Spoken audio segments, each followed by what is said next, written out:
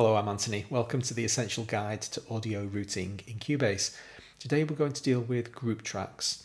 This is a concept where we take multiple tracks, we cluster them all together, and we can perform common operations on them: volume, panning, insert effects, all sorts of different stuff. It's an absolutely essential part of our routing strategy. If you're enjoying this series, check out the Patreon and YouTube channel member links below.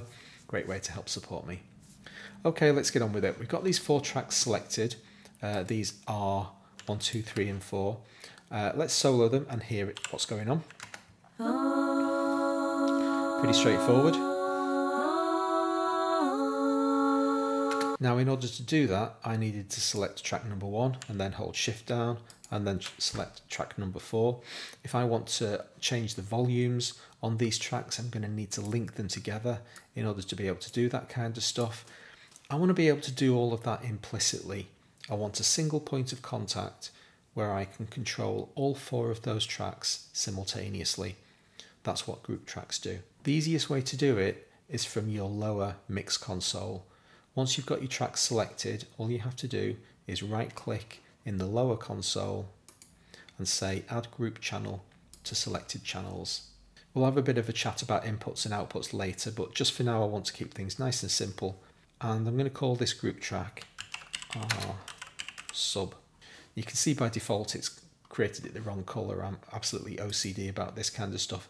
I have separate colours set up for my groups. It's a darker shade of the audio colour, so you can see pink is my choice of vocal colour. There's my vocal group. Now, the reason I've used the word sub is a purely personal one. This is my convention. Sub describes a collection of tracks that have very similar kinds of data in them. I want to treat these things as if they were one. That's what the word sub means to me. If I use the word bus when I'm creating a group, that's collecting data together that has some sort of common theme, but not necessarily quite so closely linked.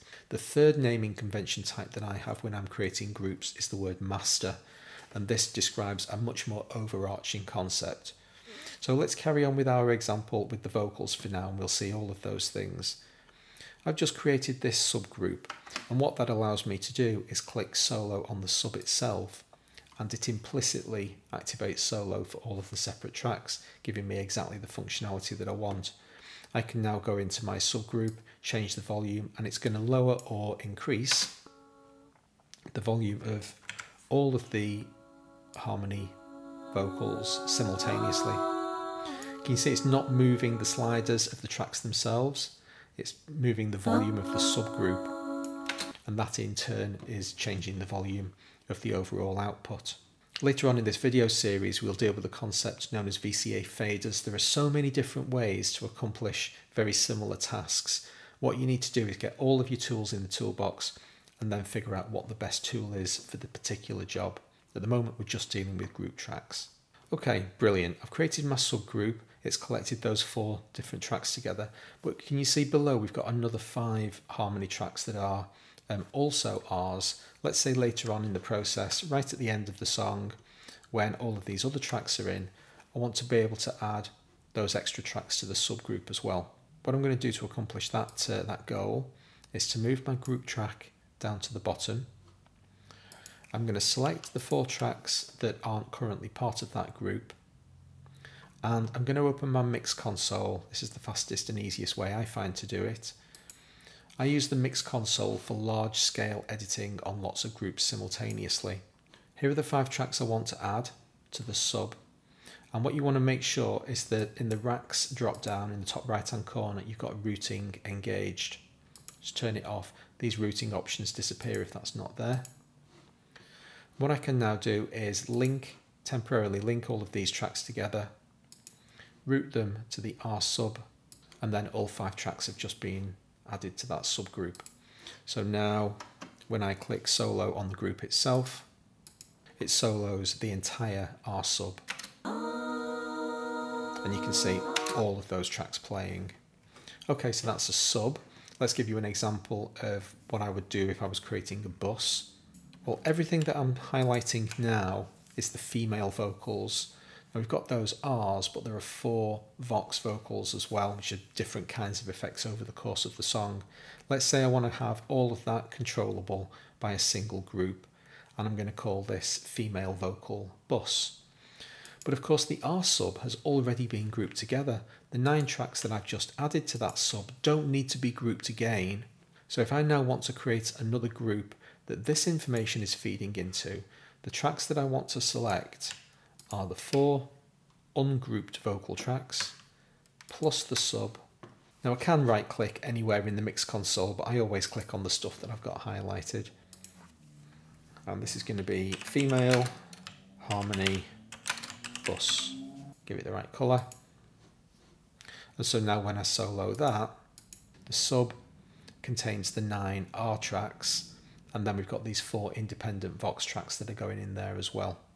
Let's have a look at that in the mix console. Here's Vox 1 to 4. All of the R tracks go into the R sub.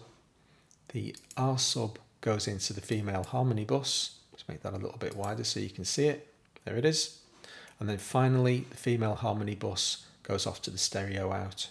There's one final female vocal track that we haven't dealt with yet, and that's the lead vocal itself. Let's deactivate the solo. So I've now got complete control over all the harmonies, but of course I might want to hear the primary female vocal as well. Now the highest level of hierarchy in my naming convention is the master group. So you've got subs at the bottom, buses, and then master groups. It's important to stress there is no functional difference between any of these things. It's purely a conventional thing that helps my brain figure out what's going on these different tracks. So if I select the lead vocal track and the female harmony bus, and then add them both to a group track called female vocal master, I know that that's everything to do with female vocals. And just to prove that that works, let's solo it. And now you can see every single female vocal has been soloed. There's the female vocal plus the harmonies underneath. Okay, that's all very well and good for the female side of things. Now we've got male harmonies to deal with, and this unfortunately is me. And I say unfortunately because I can't sing very well, but nevertheless, you know, it's a similar kind of thing. I could create subs for the ums and the us. For this particular day, I'm not going to bother. I'm just going to create a single male vocal master. It'll do us for today's purposes. And then the last link in the chain is to connect the 2 vocal master tracks together into one overarching vocal master. So this track here that's currently highlighted is the be-all and end-all for vocals. Every single vocal track is activated when I solo that track. Now, as I'm sure you can appreciate, that gives you a hell of a degree of flexibility when you're mixing your song. If you decide that the whole of the male vocal harmonies are too dominant and overriding the female side of things, you can just pull the male vocal master down, and you've had no impact at all on the overall master level of all of the vocals together.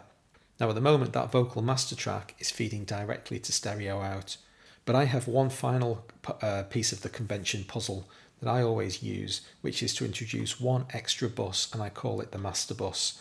What I'm going to do is I'm going to add the vocal master to a bus called master bus. Master bus has its own rules. It actually lives in all of my songs right next to the stereo out, and I colour it red. It's basically a preliminary stereo out, and it's so important to my process flow that I actually stick master bus right next to the stereo out. The reason for this is twofold. One, it allows me to apply effects to the master bus. If I'm going to apply compression or EQ to the entire song, I'll do it on the master bus. I'll leave the stereo out absolutely, completely untouched. This gives me an overall volume. If I'm talking to you, for instance, I can pull the stereo out down, and the entire song is affected. The only time this is ever at 0 is when I'm actually outputting the final master of the song. More importantly though, when I'm composing the song, if I'm like practicing a guitar solo, I want to hear that louder than everything else. And so I'll create my guitar solo track. I'll route the guitar solo directly to stereo out, bypassing the entire rest of the song. And I've got control of that song from the master bus. So I can pull the master bus down, turn the stereo out up, and now the thing that I'm playing, the guitar line that I'm playing right now, is much, much louder than everything else in the song. So it's just a really convenient way by which you can bypass the entire song's routing strategy, get straight to the outside world. What other cool stuff can we do with group tracks? Well, we can create things called down mixes. Let's say you want to do a single audio output of just the vocals. You want to go away and listen to it independently. You don't want the rest of the song. You want it in a single WAV form. Well, you can do that via the group tracks. We've got this track called Vocal Master here. What I'm going to do is I'm going to create an audio track that takes an input from the Vocal Master. Now what I'm going to do is press record. And even though you're going to hear the entire song, that's not what's being output to this track. We're only outputting the vocal line. So let's just have a listen to what we've just recorded then. Now, as echoes of the dawn. So that's exactly what we wanted. We wanted just a down mix of just the vocals. I can now pick that audio file up out of my audio pool, copy it onto my phone, listen to it, whatever I want to do with it. That's just an independent audio file. Something else that we can do is create alternative group tracks that we can toggle between fairly easily. What I'm going to do is create myself a new group track. I very rarely actually create groups from the add track dialog, but you can. And I'm going to call this one Vocal Master with Saturation. Basically, I'm going to give myself an alternative routing mechanism. Instead of routing the vocals into the Vocal Master, I can alternatively route them into this extra track, to which I'm going to add a distortion effect. And the way that I'm going to do that is via the mix console. Head back up into my racks section, and this time I'm going to activate direct routing. What that basically does is renders this top routing section redundant. You could take it away. I'll leave it there for now, it's not doing any harm. But when we open the direct routing section now, you can see at the moment there's a 1-for-1 equivalence between all of these tracks. But if we head over to our vocal section, female vocal master and male vocal master are both feeding into the Vocal Master track. Well, there's an easy way I can quickly route them somewhere else.